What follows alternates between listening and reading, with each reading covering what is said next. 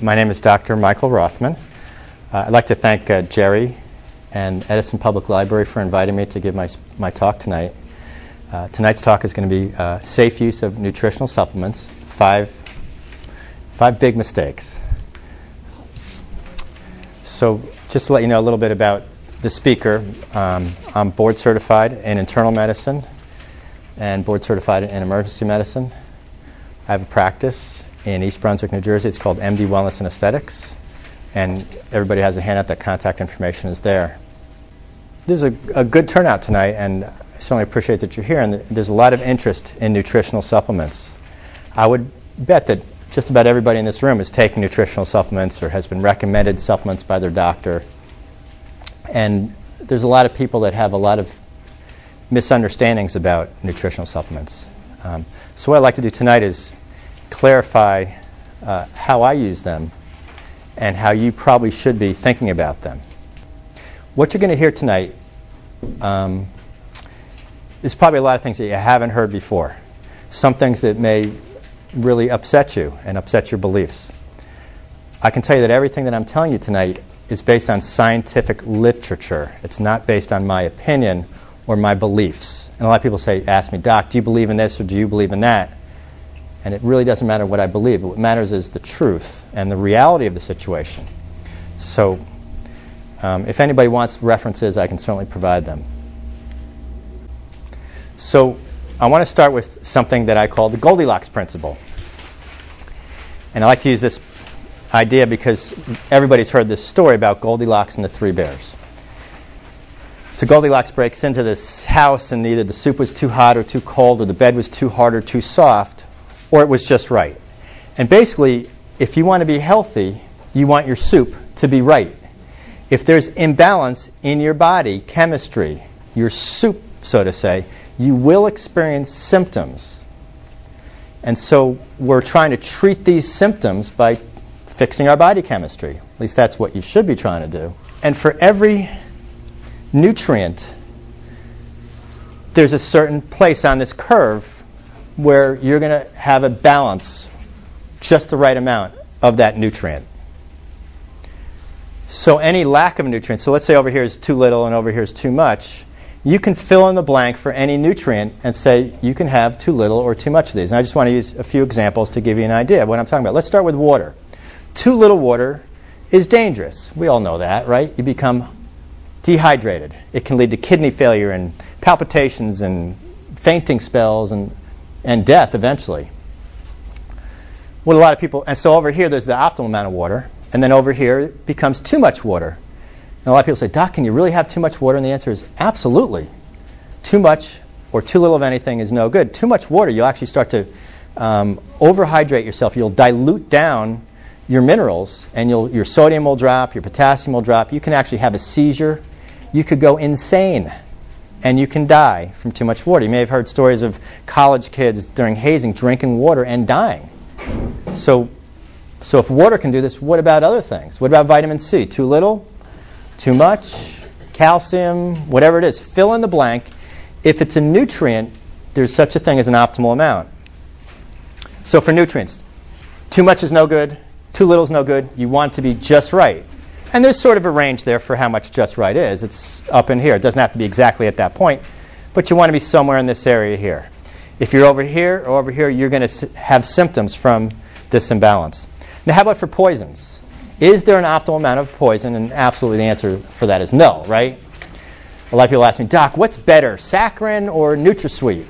Like, neither one is better, okay? One may be less bad than the other, but that doesn't make it good for you. A lot of diabetics, oh, Doc, should I be using these artificial sweeteners? And the answer is, well, no, they're poisons. Well, are they better than sugar? Well, sugar's a poison too, so get those out of your system. You may not have heard these things referred to this way, but the reality is that's what they are. So there's no optimal amount of a poison. Less is always better. By the way, most medications that you take are poisons. They block or inhibit things. And that doesn't mean they don't have their place, but they're not going to fix what's wrong. You're not going to achieve metabolic balance taking a medicine to treat a symptom, nor are you going to achieve metabolic balance taking a supplement to treat a symptom. That's going to be one of the take-home messages from this talk.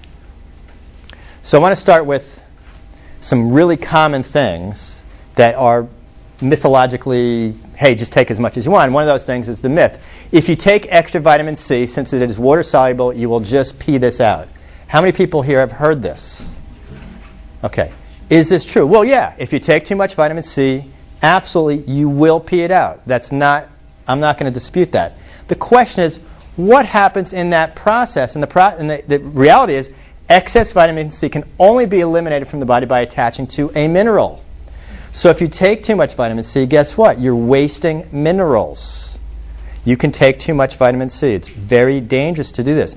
Now, you're not going to kill yourself in a day or two, but how about if you do this over weeks or months or years? So there's many minerals that are pulled along with this vitamin C. You cannot excrete it without these minerals. So it will deplete the following minerals: calcium, magnesium, zinc, and copper. So in addition to depleting these minerals, it also interferes specifically with copper metabolism. It decreases the activity of an enzyme called ceruloplasmin, and so it's a double whammy on copper. So not only do you deplete the copper, but you interfere with the metabolism of copper. And I'm going to talk about copper a little bit more because it's important. Megadose vitamin C, it has antioxidant activity at physiological levels. Let's just talk about antioxidants for a second. We burn stuff to make energy. We actually have a little furnace inside of us, essentially, and we burn stuff to make energy. When we burn stuff, we put off like a heat, right? And that heat, I'm using metaphors here, are free radicals. So when we burn stuff to make energy, we put out free radicals. This is like a fire in our system. There's plenty of seats up front. So we need a fire extinguisher to guard us against this fire, and those are the antioxidants. So how do we burn stuff? We use oxygen, right? If you had a fire and you got rid of all the oxygen, the fire would actually go out. And so we need oxygen to burn our stuff, and then we create free radicals when we burn stuff. So the antioxidants protect us from free radical damage. So at physiological levels, in other words, when the soup is just right, the vitamin C acts as an antioxidant. However, if you have excessive amounts of vitamin C, it actually becomes a pro-oxidant. It causes oxidative stress once you exceed at a certain level, because the antioxidants work together as a group. And if the one exceeds more than the others, it actually becomes a free radical itself. So you want to be careful about that. At other doses, it can become an acidifying agent. It's ascorbic acid. Okay, I'm going to move on to the next myth here, and that's zinc supplementation. The myth is that zinc is good for colds. Have you heard that one? Yeah. Okay. Zinc is good for diabetes. Zinc is good for your prostate. So if I had a patient, they had a cold, would I recommend zinc for them? And the answer is, well, no. And here's how you can sort of explain what happens. Let's say you have a zinc deficiency, and you have a cold at the same time, and now you take zinc.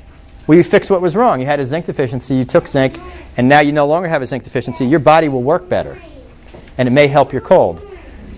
But if you don't have a zinc deficiency, and you take zinc, you're not going to help your cold. You're going to actually have too much zinc. This could actually hurt your immune system. So you end up going overboard on this.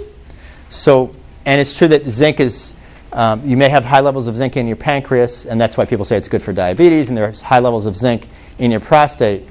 But it's not necessarily good for these things. It's only good for a zinc deficiency. And if you come out of here with one thing in mind, the only thing supplements are really good for are to replete, to replace things that are missing. If you're taking them and you're going above and beyond the physiological level, if you've gone over that U-shaped curve to the other side, now you're actually having an excess of whatever it is that you're trying to put in there, and it's creating a new imbalance. And over time, it can cause symptoms itself.